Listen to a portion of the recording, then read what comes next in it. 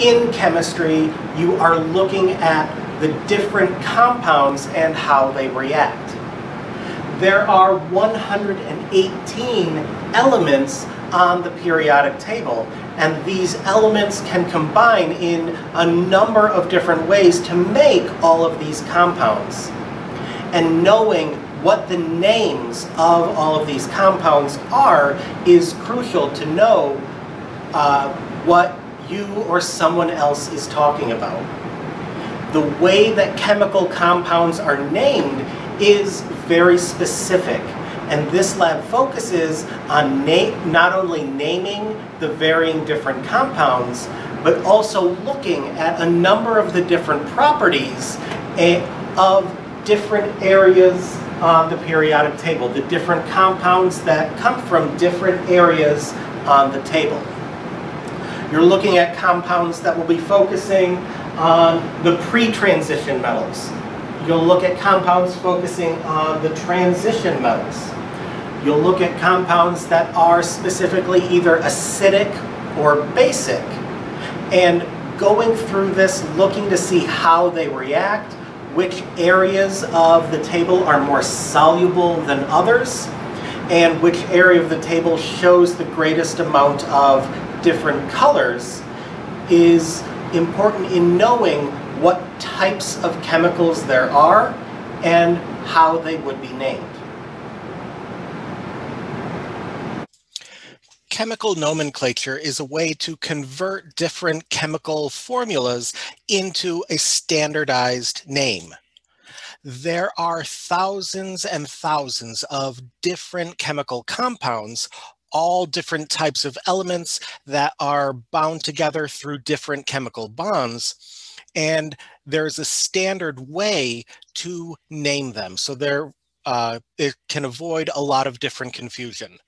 Calling something magnesium chloride versus chloride magnesium can cause quite a bit of confusion.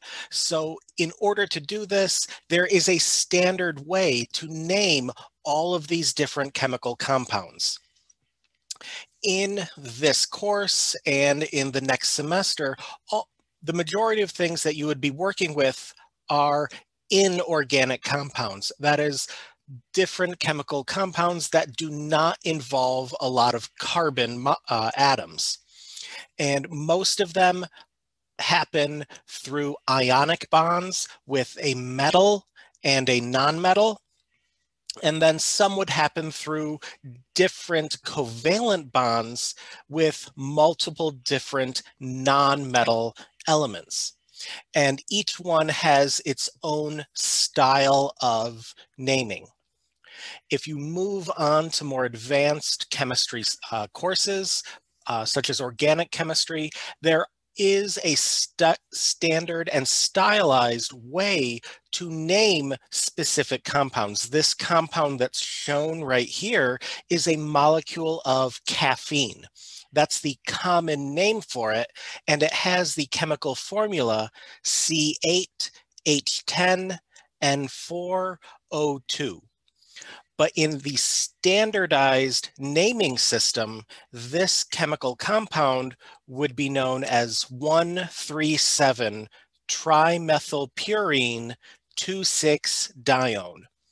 In this way, anyone can look at this chemical formula and piece together this exact chemical structure.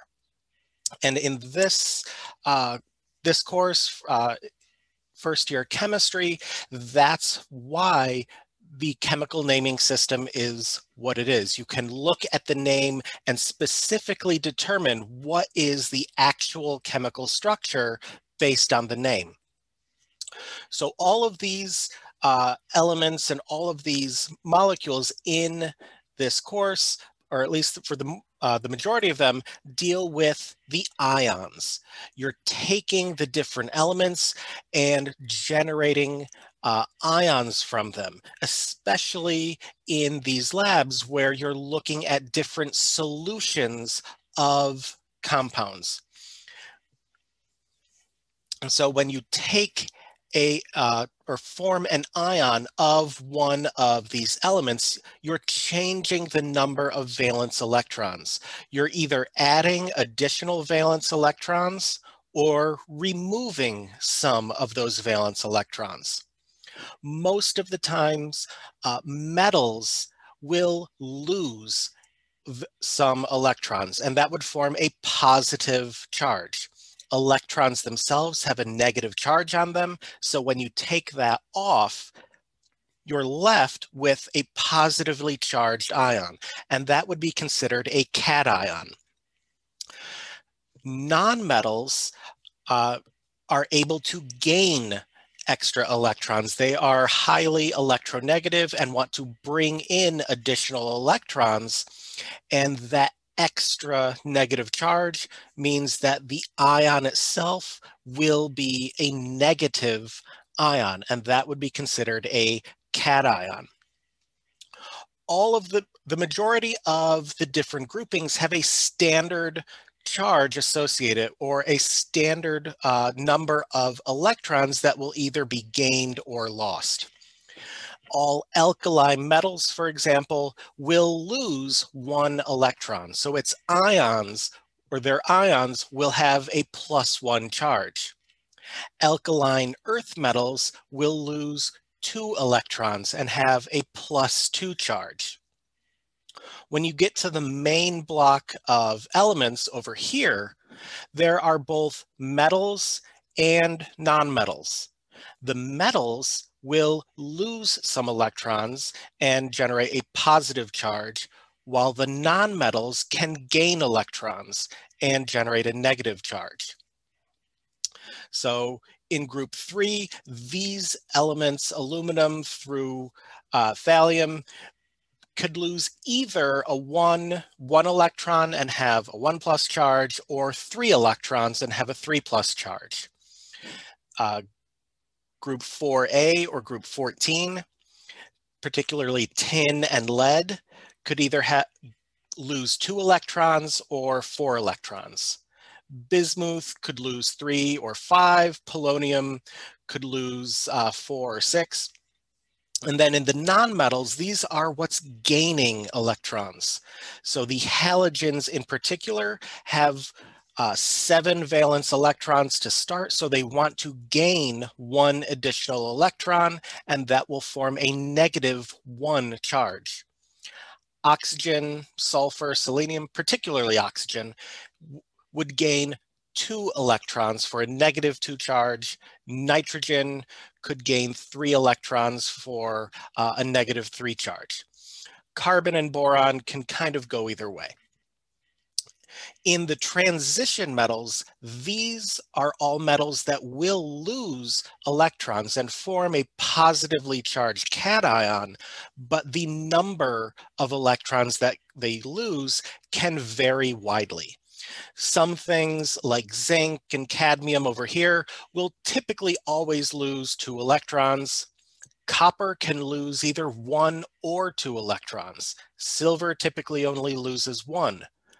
Iron can lose 2 or 3, and some of the elements can lose multiple different electrons and react with things in a number of different ways. So knowing which type of element is very crucial, and that is included when you're naming things with the transition metals. So first you can look at these combinations of metals and nonmetals. These are coming together through the electrostatic interaction, a positive charge and a negative charge. This is ionic bonding. You have the 2 charged materials, or 2 charged ions, that are coming together and forming that bond, particularly just because opposites attract. These ionic bonds typically can dissolve in water, at least depending on their solubility. Things like sodium chloride, magnesium nitride, aluminum chloride, these are ionic compounds and dissolve in water. And when they do dissolve, they're broken apart into their individual ions. So to determine the actual chemical formula, you're looking at these standard charges of the different elements or the different ions, knowing that alkali metals would always have a +1, alkaline earth metals always have a +2, halogens always have a -1, and particularly oxygen always has a -2, and nitrogen always has a -3. The rest can vary a bit. So you would look at the positive charge and the negative charge and try to balance them out. In the case of sodium, it's one positive charge. So you need one negative charge to balance it out. Chloride happens to have a one negative charge, so the compound itself only contains one sodium and one chlorine. Magnesium has a 2+ charge, while nitrogen has a 3- charge. So to cancel those out, you're looking at the least common multiple, and that would be 6. You would need 3 magnesium ions at 2+ and 2 nitrogens at 3- to balance each other out, making sure that there's the same number of positives and the same number of negatives. When you're naming these compounds, this combination of a metal and a nonmetal, the metal name goes first. So sodium, magnesium, aluminum, these are the metal ions, and that's what's listed first in the name and what's listed first in the chemical formula. The nonmetal would be listed second and has the suffix of IDE. So the chlorine atom as an ion would be a chloride ion. The nitrogen atom as an ion would be the nitride ion. When you have a mixture of different nonmetals, you're looking at multiple nonmetal components. These are bonds that form where the electrons between the two are being shared. And these are covalent bonds. The electrons from both elements are blended in between, forming a bond between the two atoms. These types of bonds will not break apart in water. They are fixed. And many of the polyatomic ions, which we'll go over next, are made of all of these covalently bonded nonmetals, and that's why they don't break apart in water. So when you're naming something that is a combination of two nonmetals, you're typically looking at the central atom and the terminal atoms, looking at what is that atom, or the atom where there's only one of that particular kind. That would be named first, and it's the full name.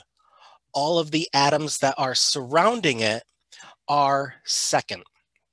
And just as with the metal-nonmetal combinations, the second element has that suffix, that IDE or "ide" suffix at the end. So nitrogen and iodide.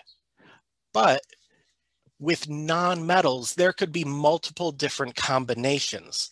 So in order to name those different combinations specifically, the name itself has prefixes in front of each different element name.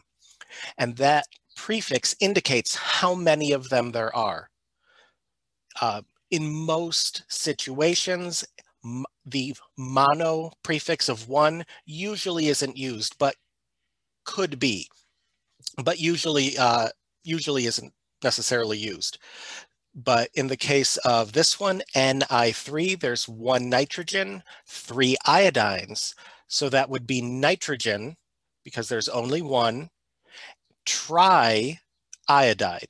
So it's ending with that suffix, and there are 3 iodines, so the prefix is tri. Other things like carbon tetrachloride, 1 carbon, 4 chloride ions. And these prefixes also are used in that first name. So in the case of this, P2O5, there are 2 phosphorus atoms and 5 oxygen atoms. So that would be diphosphorus pentoxide, 5 oxygens.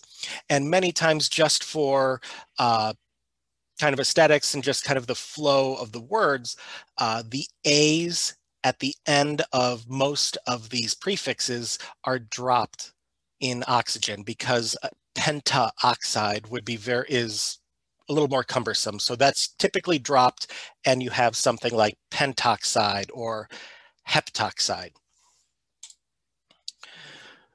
I mentioned a little bit ago about polyatomic ions, and these are groups of covalently bonded nonmetals. And these groups of nonmetals themselves have a charge, typically a negative charge, but in the case of the ammonium ion, it is a positive charge. These are the standard polyatomic ions, and these are names that you should get used to and should know in chemistry. Looking at them, if you are dealing with a carbonate, you should know that it's 1 carbon, 3 oxygens, and has a 2- charge. These different specific polyatomic groups, when they react or when they combine with a different ion, typically a positively charged metal ion, they are named as their whole. So in the case of aluminum nitrate, aluminum has a 3+ charge. Nitrate, looking here, has a 1- charge. So it will take 3 of these whole groups to balance out that 3+ aluminum. And because of that, when you're writing the chemical formula, the entire nitrate group, that NO3, is placed in parentheses because you have 3 of the entire group. And when you're working through these, there's no di or tri, and you're naming it as the entire group second, because this is the anion. In the case of ammonium, that is the cation, the positively charged anion, or the positively charged cation. So that is listed first, such as in ammonium hydroxide, NH4OH.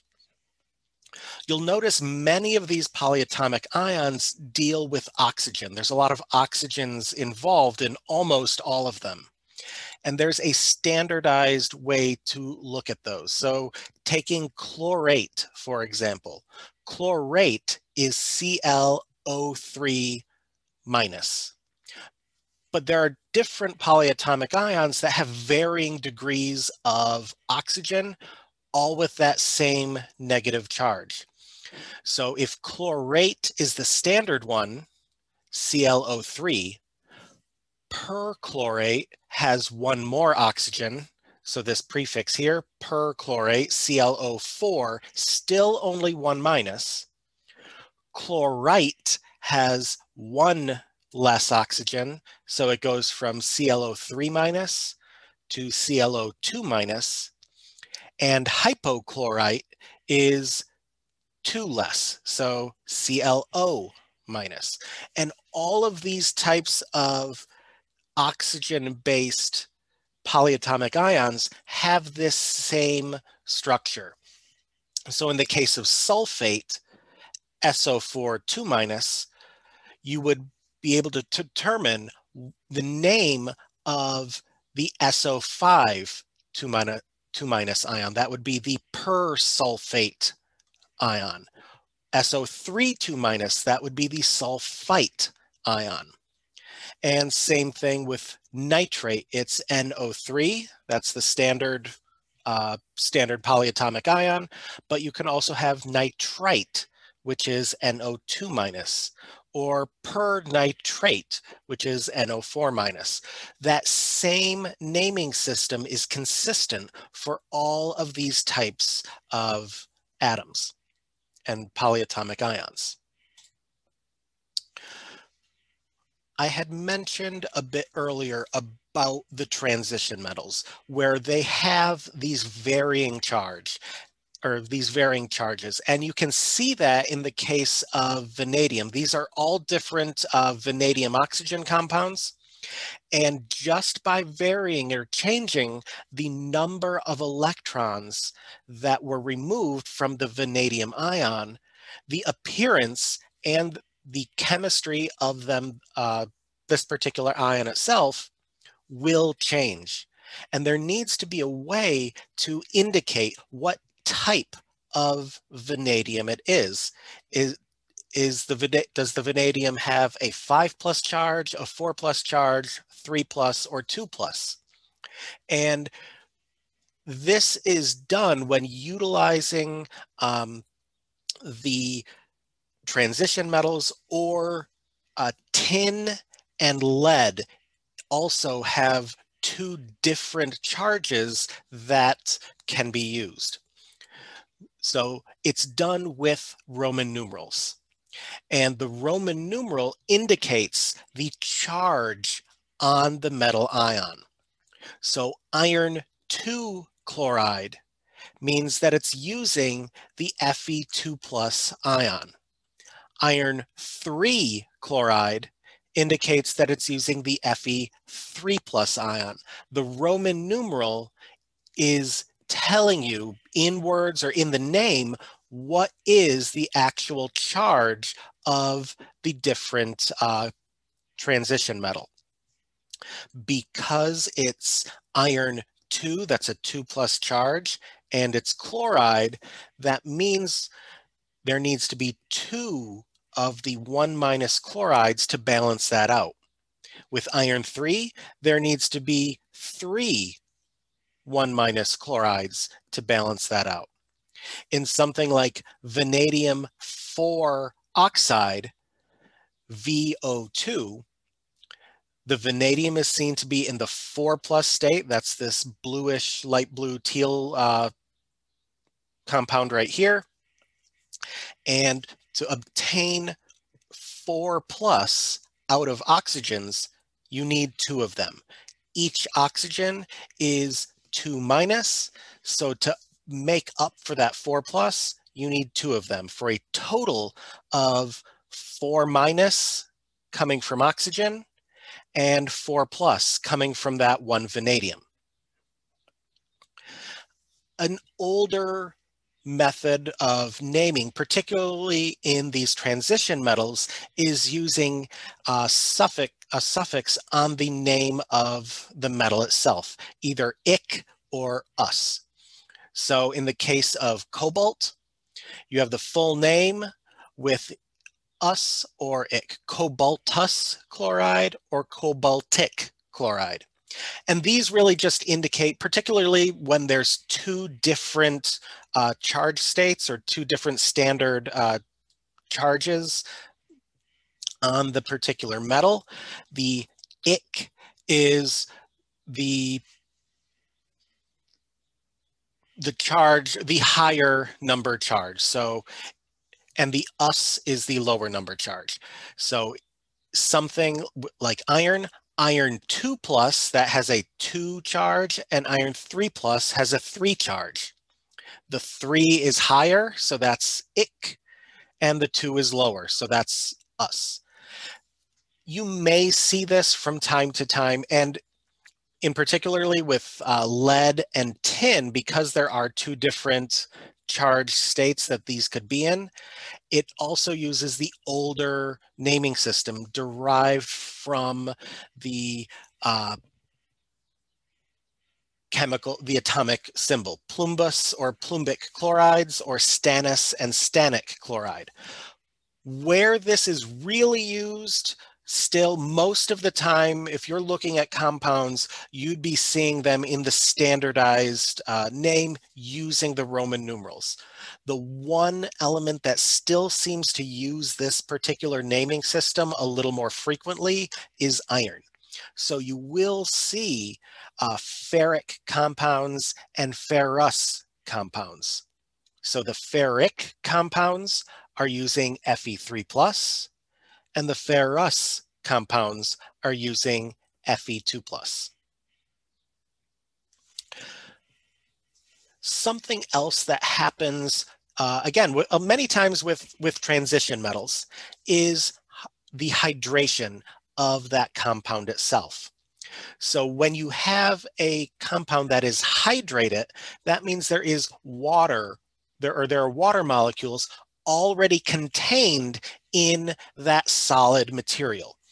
So in the case of copper sulfate, you can have copper sulfate pentahydrate. So here's that prefix again, indicating the number.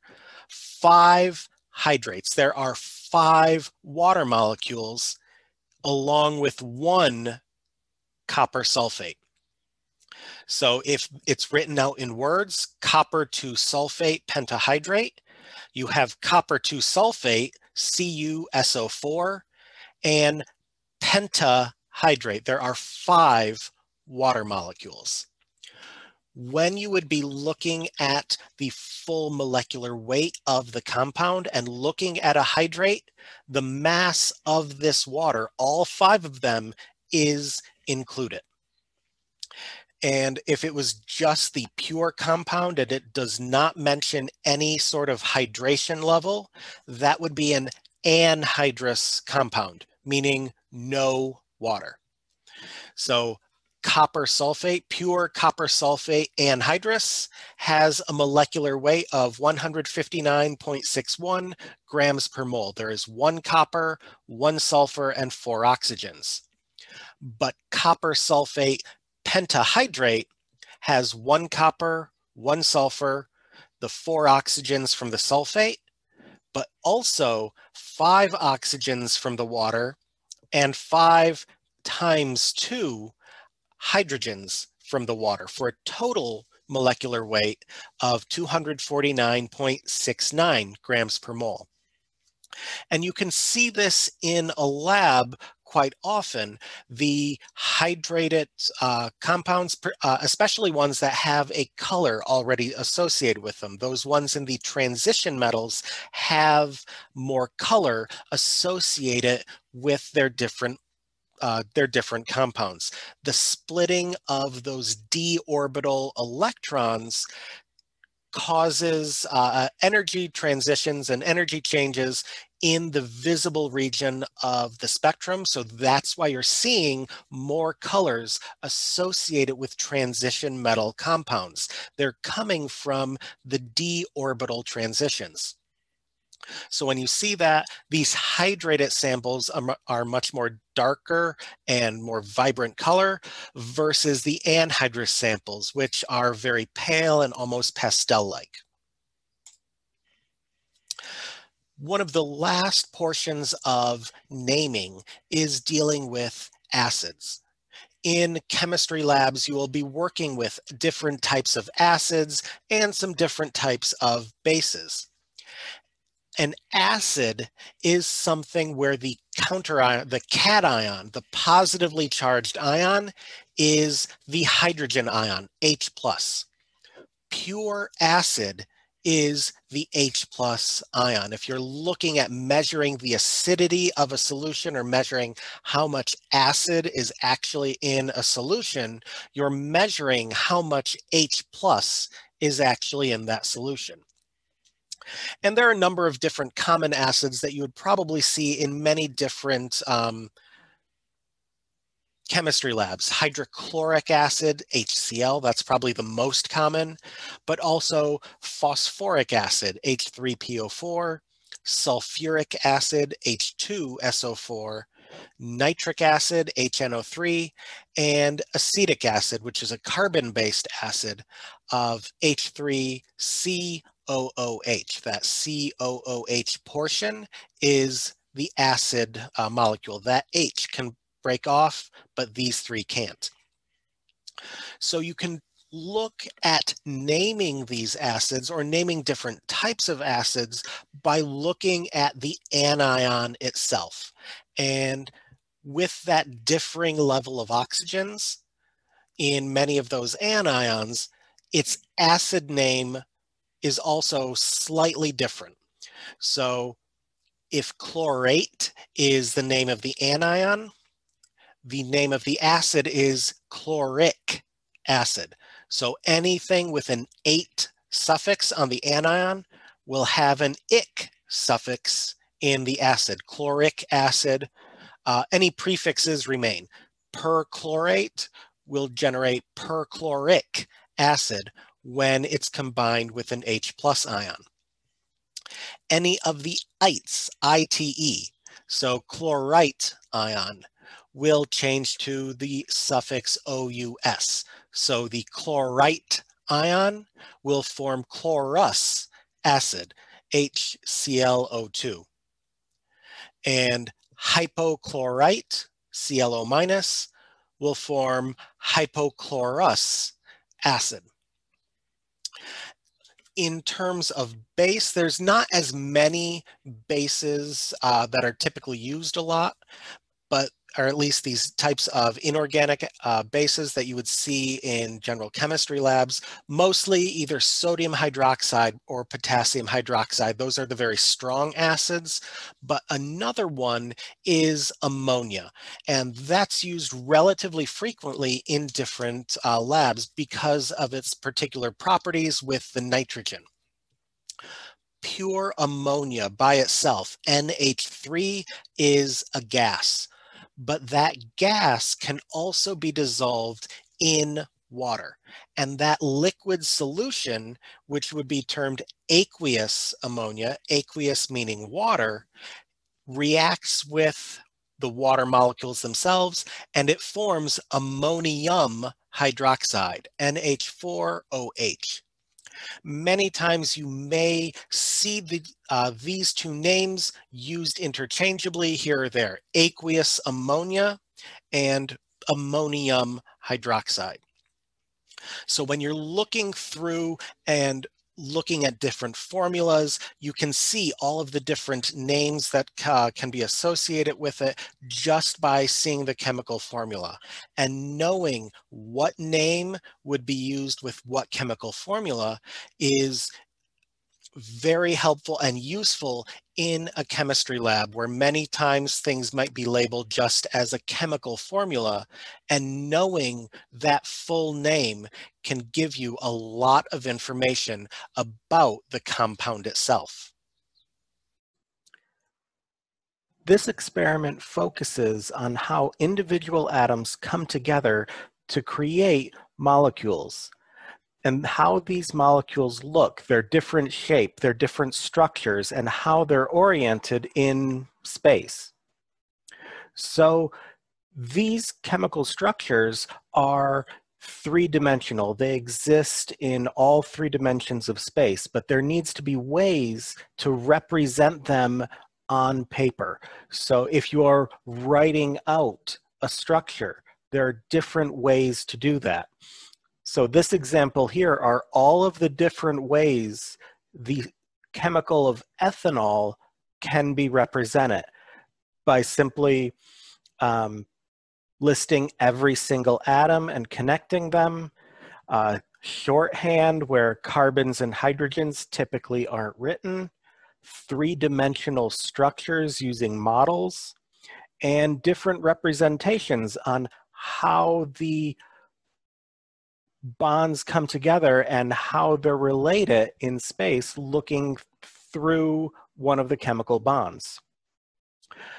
The two-dimensional way we're going to look at chemical structures in this exercise is through Lewis structures.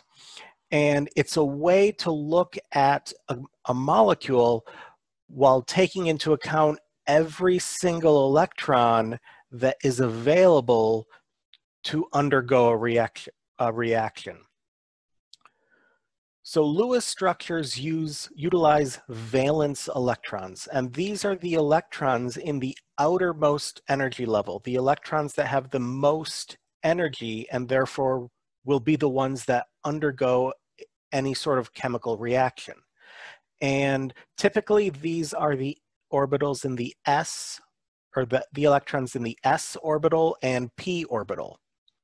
And one way to look at this to figure out how many valence electrons an element has is to look at the periodic table. Using the periodic table, you can see how many valence electrons each element has based on its position. So this is typical for the main group elements, so not the transition elements. So looking at pre-transition and post-transition, you can tell the number of valence electrons by the group or column that it's in. So in group number 1, the alkali metals, each of these elements has 1 valence electron. Group 2, the alkaline earth metals, each of these elements has 2 valence electrons. Group 3A, or group 13 if you go all the way through, there are 3 valence electrons in all of these elements. And that's how you can tell how many total valence electrons there are in the main block of elements. So once you have all of the valence electrons counted for each of the individual atoms, to determine the total number of valence electrons present in a molecule, you just add them all together. So in this presentation, I'm going through three different compounds and showing how to generate these different Lewis structures. So in the case of methane, there's 1 carbon. It's in group 4, which has 4 valence electrons. And there are 4 hydrogens, each having one, from group 1, each having 1 valence electron for a total of 8. Sulfur dioxide, both sulfur and oxygen are in group 6, so each of them contains 6 valence electrons. So there are 6 total from the 1 sulfur, 12 total from the 2 oxygens, so 18 valence electrons total. Same as with the 1 nitrogen in group 5, 6 oxygens in group 6 in the nitrate ion. But when you're dealing with ions, ions are a differing number of electrons. If it's a negative anion, like the nitrate ion, that means there is 1 extra electron there. So you have to add that in to the total number of electrons. So nitrate ion has a total of 24 valence electrons. So the first thing is to draw out the overall structure, looking to see what atom would be in the middle and what things would be around it, what atoms would surround that central atom, and just basically make an overall structure. Next, you know that each of these terminal atoms, these ones surrounding the central atom, are bound to the central atom. And each chemical bond needs at least 2 electrons. So you can go through and for each bond that you know is happening, you can put in 2 electrons. Now I have a starting point of a Lewis structure for these 3 compounds. Methane itself, though, only started out with 8 valence electrons. All 8 of these valence electrons are used up, so this is the full complete structure for methane. There are still electrons to be used for sulfur dioxide and the nitrate ion, so these are not complete Lewis structures yet. One thing that's very important when writing or when drawing Lewis structures is the octet rule. And this is the general rule that atoms prefer to have a total of 8 electrons surrounding them, either in the form of lone pairs or bonds. So if you look at this methane example, carbon has 8 electrons surrounding it, 2 electrons in each of these bonds. Now there are some exceptions to the octet rule, but mostly for the chemistry that's you'll be working with, the octet rule is followed. But some of the simple, very small elements can't support 8 electrons. They're too small. So hydrogen only has 1 electron to begin with and only 1 proton. There's no p orbital. Hydrogen can only have 2 valence electrons. Lithium and beryllium are also very small, but they do have a few more electrons available to them than hydrogen, so they can hold 4. Boron does have, or is part of the p orbital, but it's very, very small. So cannot support 8, can only hold 6. The other thing is for very, very large elements. These large elements involve the d orbitals and can utilize those electrons to have 5 pairs or 6 pairs, so 10 or 12 electrons surrounding it. But typically, what you're going to be looking at are things like carbon, oxygen, nitrogen. These sorts of things will have and will follow the octet rule. And most of the halogens, fluorine, chlorine, these will follow the octet rule. Couple of examples here. Beryllium difluoride is too small. It can only support 4. Boron trifluoride, also too small, can only support 6.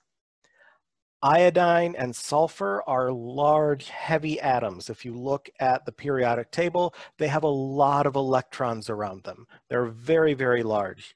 So iodine itself can support up to 5 pairs or 10 electrons. Sulfur can support up to 6. But in each case, they can have fewer. These are just the maximum electrons that they can support. So going back to our examples, we want to figure out how to arrange all of the total electrons available so that the octet rule is satisfied for each of the elements that are there. So in the case of sulfur dioxide, there were a total of 18 electrons. 4 of them were used just to hook these 2 oxygens onto the sulfur. That means there are 14 left. So the next step after you've put in the electrons for each of the bonds is to start going around these terminal atoms and writing in all of the other electrons, trying to fill these in to satisfy the octet rule. So you put in 2, 2, 2, all the way around the other oxygens. And what you'll find out is that they don't always satisfy the octet rule. You put these all in, and the sulfur ends up with only 6. But it needs to satisfy that octet rule. This means there's too few electrons there. This is an indication that there is a double bond present. And when you have a double bond present in a bonding pair of atoms, you can move one of these lone pairs of electrons that are on the oxygen and shift it to being the second bond tied with sulfur. So now this sulfur dioxide has a final Lewis structure of this. All 18 electrons are utilized, and each of the 3 atoms has 8 electrons surrounding it. The sulfur and one of the oxygens are sharing not 2, but they are sharing 4 electrons as the result of a double bond. The same is true with the nitrate ion. You go in, you put all of these electrons in, but you can't forget to put in the 1 electron extra because this is an ion. That can be thrown in really anywhere. And you'll notice that, as long as it satisfies an octet rule, you'll notice again, there is a space where this particular oxygen does not satisfy the octet rule. That means there needs to be a shift. So the nitrogen is already bonding to 2 other oxygens, as well as that oxygen, but there is 1 additional lone pair of electrons that could be utilized to generate a double bond with one of these oxygens. So as you're going through and writing different Lewis structures, you're going to see how things interact with each other, where there are double bonds, and in cases like this, where the double bond actually is does not necessarily matter when drawing the Lewis structure. So in a case like this, in the nitrate ion, the double bond happens to be on 1 of these oxygens. It could be on any of these 3 oxygens. They are all equivalent, and that would be the concept of resonance. There are 3 different ways to draw this Lewis structure.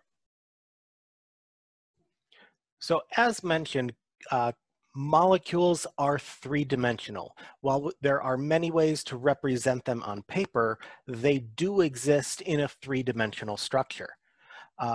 However, they're a little small, and you can't actually see with your eyes how the atoms are hooked together. But there are a number of different theories on how the atoms come together and form these molecules and what the overall shape of them would be.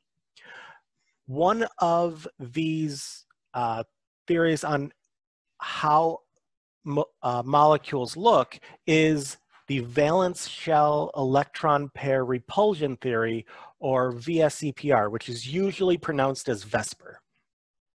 So this is based on the fact that electrons are negatively charged. So the bonds which are made up of electrons are negatively charged, and they repel each other. So they want to be as far away from each other as possible. So assuming all of those are around the central atom, both bonds and lone pairs of electrons, you would use geometry to have all of these electron groups around the central atom in the geometric way where they're all as far apart from each other as possible. So there are a number of different shapes that can come from this. The simplest would be a linear structure.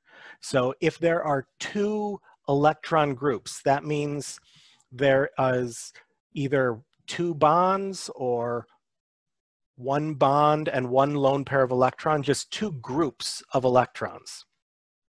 You would have a linear structure.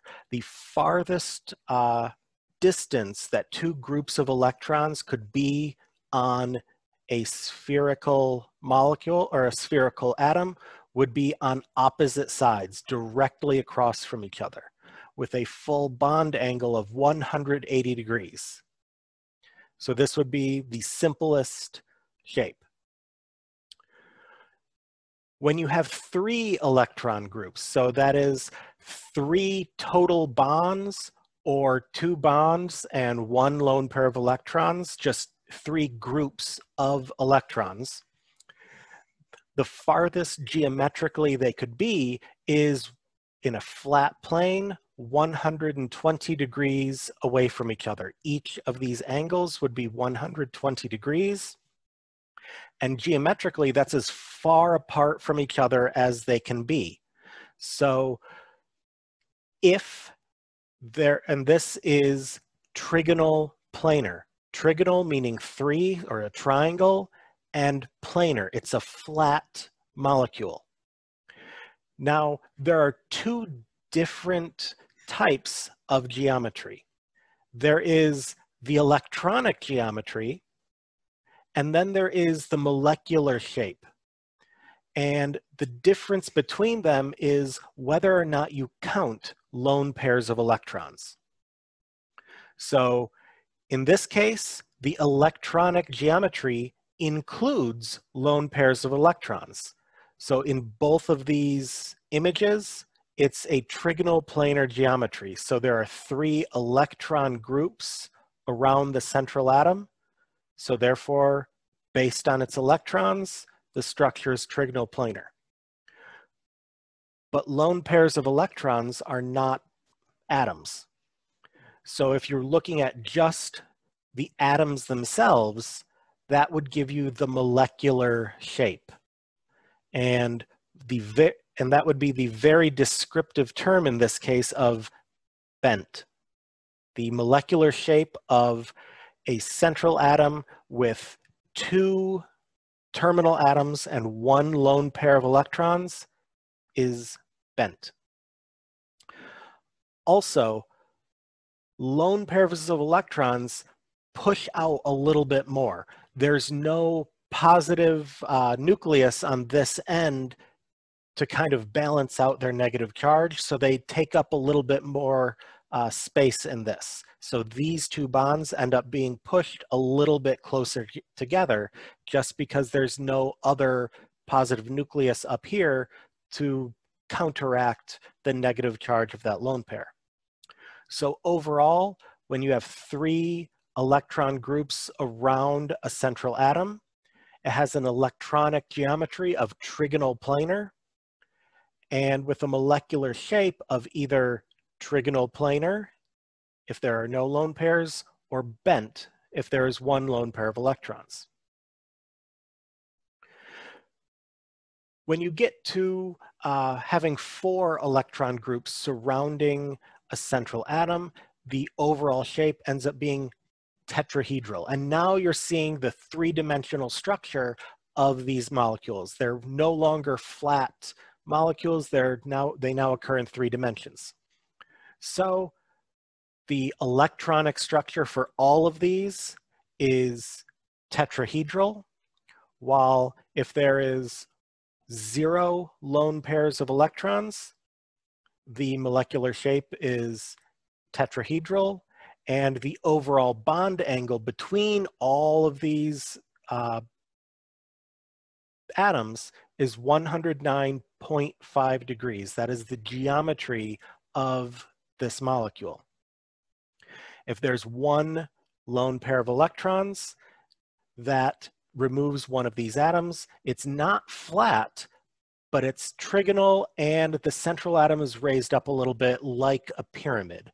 So the molecular shape with 1 lone pair of electrons is trigonal pyramidal, and with 2 lone pairs of electrons, now both of them are gone, it ends up still having the same molecular shape as the trigonal planar one where it has 1 lone pair. It's a bent geometry. The difference, however, is that the bond angle is different. When you move up to the larger atoms, so in the case where there are 5 electron groups surrounding it, this is trigonal bipyramidal. So if you take each of this flat part in the middle, and there's one on top, one on the bottom, all 4 of these together look like a pyramid and another pyramid on the bottom. So trigonal, 3, by 2, pyramidal. Looks like a pyramid.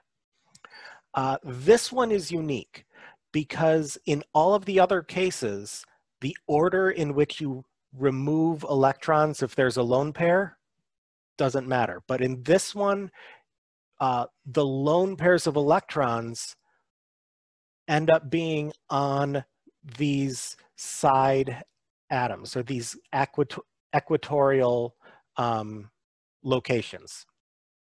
So if there's one lone pair of electrons, it ends up being in one of those equatorial locations, and the molecular shape would be seesaw. So like on a playground where you have a seesaw or teeter-totter looking molecule. Once you have two lone pairs of electrons, again, it's going on the equatorial position. So the overall molecule ends up looking like a T, the letter T, and we chemists are very, very descriptive, and this is known as a T-shaped molecule. And last, if you have three lone pairs of electrons, then it will just be linear. And this is the overall goal. This is why the lone pairs end up in this way, because when you get to this point, now the last two atoms are absolutely as far apart from each other as they possibly could be. The last one we're going to go over is octahedral, where there are 6 electron groups surrounding the central atom. And again, now they're all equidistant from each other, and it doesn't matter which position ends up being the lone pair first. So if you have one lone pair, it's now square pyramidal. So again, now there's 4 on the bottom, so with 1 on top, it looks like a square, and it's a pyramid. The second lone pair of electrons would go on the opposite side, and that would make it square planar. It's flat and it's a square. Now the other two positions, or the other two things, if you have a third lone pair of electrons, it would end up looking like a T, so it would be T-shaped. And if you had 4 lone pairs of electrons, it would take it off the other side and end up being linear. These two are purely theoretical. There aren't any known compounds that actually have that shape, but if they were discovered, it would most likely follow that format. Now, throughout all of these VSEPR slides, you may have noticed this term in these tables, the hybridization. And that is for another theory of how electrons or how molecules get their shape. And it's based on the molecular orbitals and the subshells. So what this theory term deals with is combining the subshells, the S, P, and D subshells, to create these hybrid orbitals. These orbitals that are a combination or a hybrid of the geometries of these other orbitals. So tetrahedral has, or I'm sorry, starting from the beginning, if you take the one S orbital and one of the P orbitals and combine it, that would end up being an SP hybrid, where this image doesn't do great justice, but it's a large lobe and then a smaller lobe, and there's 2 of them combined into this linear shape. 1 S orbital and 2 P orbitals, that would be the sp2 hybrid orbitals, because now there's 2 of the P orbitals. And that would be 3 separate orbitals like the P orbital, where the P orbital has 3 separate shapes combined into that one subshell. The sp2 hybrid orbital is 3 of those. Again, it's a large lobe and a tiny little small lobe, combining together to make a trigonal planar geometry. The tetrahedral geometry combines the s orbital and 3 P orbitals, so it's sp3.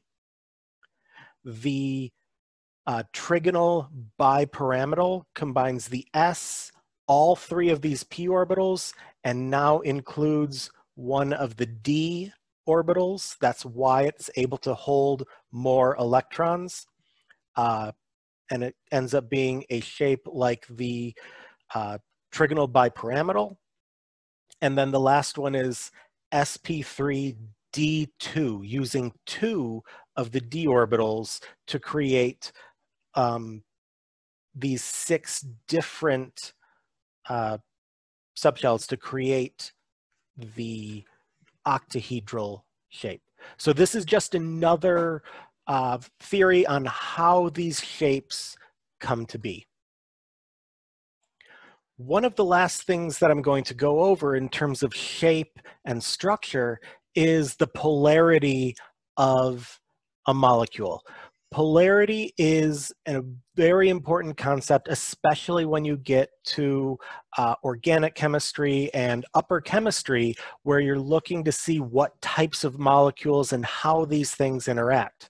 It's also very important in how they're held together, how the overall group of molecules stays together.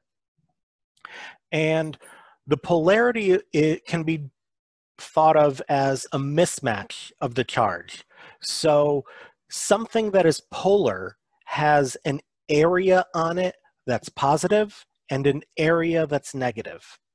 So in the case of hydrogen cyanide, hydrogen and nitrogen are on opposite sides of this carbon atom, and they are very, very different. There is a tiny little bond right here. Hydrogen's only giving it 1 electron, carbon's giving it 1, so there's a little bit of electron right here. And on the opposite side, you have a triple bond between carbon and nitrogen, so there are 6 electrons over here, and nitrogen has a lone pair of electrons. So on this side of the molecule is much more negative than this side of the molecule. So again, on this side, there are 2, 4, 6, 8 electrons. And on the opposite side of carbon, there are 2. That is really what polarity is. It's a mismatch of the charge distribution on the molecule. There are way more electrons on one side of the molecule than there are the other. So this is one of the easiest examples to look at. But look, if you go to something like water, where you can see that on this side, if you cut it in half this way, the bottom part has 2 hydrogens, which are mostly a proton, and the electron is part of the bond, and the oxygen itself has 2 lone pairs of electrons. In water, this top half of the electron of the molecule is very negative, the bottom half is very positive, and it is a very, very polar molecule. Carbon dioxide, individually, these bonds are polar. A carbon and an oxygen are very, very different in how well they hold on to electrons. Oxygen is very, very electronegative. Carbon is middle ground.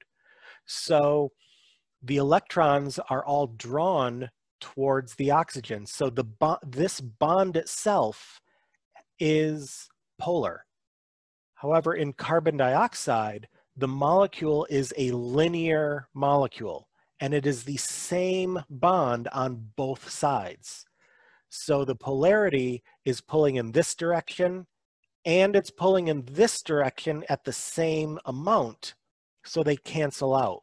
And therefore, this molecule would be nonpolar. So a good way to look at whether something is polar or not is drawing through some of these bonds and looking for symmetry.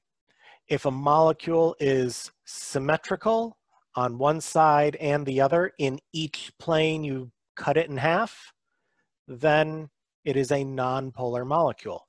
If there's a mismatch, then it would be a polar molecule. So if I draw a line through the molecule of water this way, it's the same, but if I draw it through that way, it's no longer the same. There's a difference. It is not symmetrical. Therefore, it would be a polar molecule.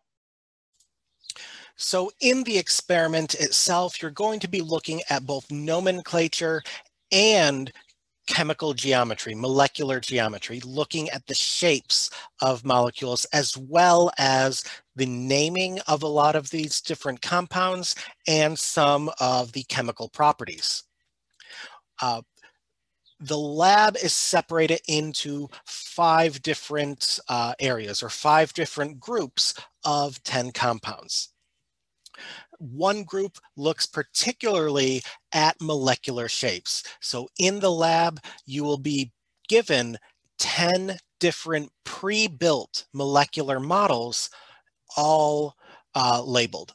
So here, you'd be given what is the identity of the central atom and what is the identity of the terminal atoms. In this, if you can read that, that image, this one right here says that the black center atom is carbon and the red terminal atoms are oxygen. So from that label, you can determine what is the chemical formula and what is the chemical name. You'll be counting how many of these terminal atoms there are, what is the central atom, so you can get the chemical name and the chemical formula. And looking at the shape of the molecular model itself, you can determine both the molecular shape and the electronic geometry of each of the 10 atoms in lab. Once you have that recorded, you're also going to be choosing 5 of these 10 atoms or 5 of these 10 molecules and indicating the Lewis structure on your report. In the molecular geometry portion of the experiment, the lab room will have 10 different pre-made molecules in the room. All of these molecules are labeled with what the central atom and what the terminal atoms are. In this case, the yellow central atom is labeled as sulfur, and the white terminal atoms are labeled as hydrogen. From this, you can determine what is the chemical formula of this compound as well as its name. Using the molecular model, you can see the molecular geometry or the molecular shape of the molecule, and using your knowledge of chemistry to know where the lone pairs of electrons happen to be, you can also determine the electronic geometry of the shape. Some of the shapes will have the lone pairs of electrons indicated, while others may not. You will go through and determine the geometries of each of the 10 compounds, both the electronic geometry and molecular geometry, as well as, based on the labeling, what is the name and what is the chemical formula for each of these 10 compounds. Probably the largest portion of the lab itself is dealing with a number of different solid materials.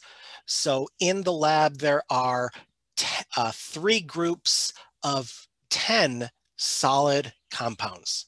And for each one, about half of them are labeled only as the chemical formula. So on your report, you're determining what is the chemical name. The other half are labeled only with the chemical name, and you're determining what is the chemical formula. So that's just determining the names and the chemical formulas. But in the lab itself, the more experimental portion of this is for each one of these 30 different compounds, you're going to take a very small amount of that and dissolve that in water, or try to dissolve that in water. You're going to see, does that compound dissolve when you place it in water? And you're only using a very, very small amount. And that way you can kind of get a sense of what types of compounds are soluble, thinking back to the solubility experiment, what types of these compounds are soluble, and noting what the color of all of these compounds are. And each grouping will also have an additional test for it. Things like adding ammonia to anything that dissolves and seeing what your observations are. In another group, it could be adding silver nitrate or sodium carbonate, seeing what compounds form precipitates when these two other components are added. So in the lab, you're going through and looking at all 30 of these different compounds. Half have the name, you're indicating the formula. Half have the formula, you're indicating the name. And in lab, you're determining or getting those observations, getting those chemical observations. What color is it? Can it dissolve in water? And some other test which is specific to the different group of chemical compounds. The bulk of the experiment looks at determining the nomenclature of different solid materials. You'll be provided 10 solid materials in 3 groups. Some of them are labeled with the chemical name, and on the lab report you would indicate the chemical formula, while others are labeled as the chemical formula and you would indicate the chemical name. For all of these compounds, you're also going to be noting what is the color of the material and whether or not the solid compound is soluble in water. To determine this, you'll take a spatula and place a small amount of the solid material in a small test tube. Make sure that your spatula is fairly clean as you're mixing it in between these different containers. You don't want to cross-contaminate all of the different chemicals provided. You can take your spatula and a small chem wipe or piece of paper towel with a small amount of water and make sure that the spatula is relatively clean. You can then take one of the compounds and take a very small amount of material. It doesn't have to be a lot, a very small amount, and add that to a test tube. You can then add some water and see if the solid material dissolves.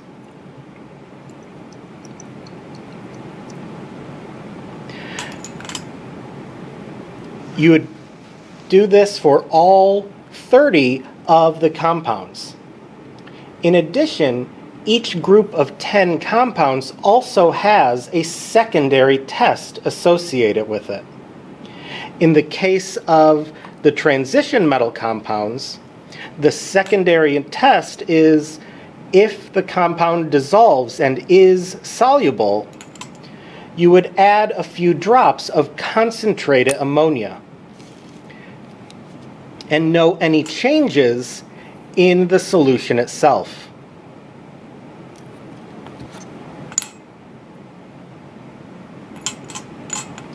You would do that for all of the transition metal compounds.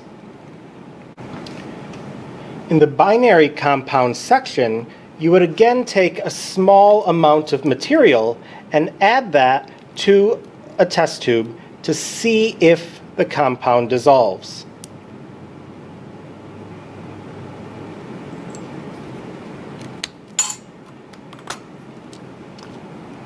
And add some water. If the compound is able to dissolve, or at least mostly dissolve, what you can then do is take some amount of your actual solution and place that in a second test tube. You can use a disposable pipette to transfer some of the liquid into a second test tube.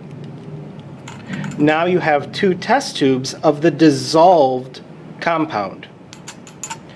To one test tube, you would add a few drops of silver nitrate solution and see if a precipitate forms.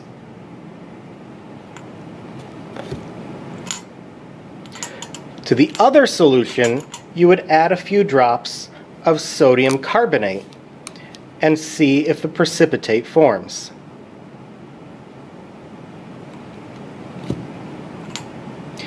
On the report form, you would indicate for the dissolved compound, does it precipitate with silver nitrate solution, sodium carbonate solution, or both solutions? The last group of 10 compounds in the lab deals with acids and bases. So you're not going to be given the pure solid materials. You're going to be working with solutions. So these are mostly 0.1 molar, but some of them might be less depending on their solubility. And the chemical formula is the only thing you're given, but it's jumbled.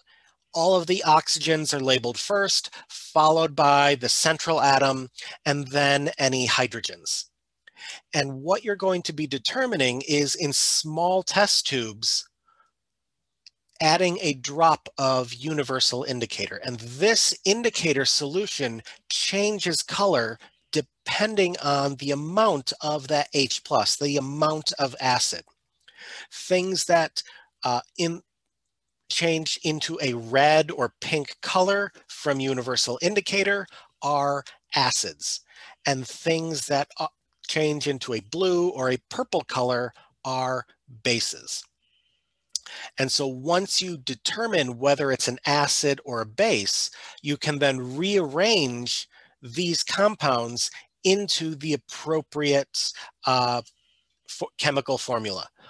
All of the acids would have all hydrogens listed first, followed by the central atom, followed by all oxygens. In a base, the central atom is listed first, and the oxygens and hydrogens are grouped together to form hydroxide. So you would have things like sodium hydroxide, magnesium hydroxide, and things like hydrochloric acid, sulfuric acid, looking at what is the level of acid, whether it's an acid or a base, rearranging that formula in the correct format, and labeling the correct name. In the acid-base section of the experiment, there are 10 different solutions of either acids or bases. They are labeled in the chemical formula with all of the oxygens in front, followed by the central atom, and then all of the hydrogens. In the lab, you'll be testing each one of these solutions in a small test tube to see if it is an acid or a base. An acid has the hydrogens listed in front, followed by the central atom, and then the oxygens. If it would be a base, the hydrogens and oxygens are grouped together to form hydroxide, listed second after the central atom. You'll be using universal indicator, and using the chart, you can determine the approximate pH or acidity level of the solution. A red color would indicate an acidic solution, while a blue or purple color would indicate a base. You'll have all of your solutions in small test tubes, and then add 1 drop of the universal indicator solution. In doing so, you can see the different colors of the solutions. Seeing which ones are acidic and which ones are basic, and using the chart to identify what is the acid level. Anything below a pH of 7 is acidic, while anything above a pH of 7 is basic. So in this lab, you're going to be doing a lot of moving around. There's these 10 different sets in the lab. The majority is looking at those solid chemicals. You'll take each one of those materials, determine the chemical name, the chemical formula, see if they're able to dissolve in water, and perform some other secondary test and record those observations. You're also going to be looking at different pre-built molecular shapes, based on the labeling, what is the name, what is the formula, and based on the molecular model itself, what is its molecular geometry, what is its electronic geometry, and determining of those 10 molecules, drawing 5 Lewis structures. And lastly, looking at some compounds of acids and bases. These are solutions, and you're adding a couple of drops of universal indicator just to see, is the solution acidic or basic? And you'll rearrange that jumbled chemical formula depending on if it's an acid or a base, and indicate the appropriate name. So the bulk of this experiment is actually going to be done in the lab itself, and there's not too much in the report after you take down all of the measurements. You're looking at all of these different compounds, 50 different compounds in the lab, and determining either both their name and their chemical formula, looking at how these different materials are named. There are 3 groups of solid compounds that you're looking at to see which ones of these 3 groups of 10 are soluble in water, looking at what color they are, and some other additional component depending on the group. You're also looking at a number of different solutions of either acid or base, looking to see what are they? Is it an acid or a base? Rearranging the chemical formula listed on the bottle and writing the name, and identifying molecules based just on their shape, looking at VSEPR, looking at their Lewis structures, and seeing what the molecules are just by looking at how the molecules are oriented. By going through this type of an experiment, you're getting a much more hands-on feel for the chemicals themselves and seeing all of these different things that can happen in chemistry.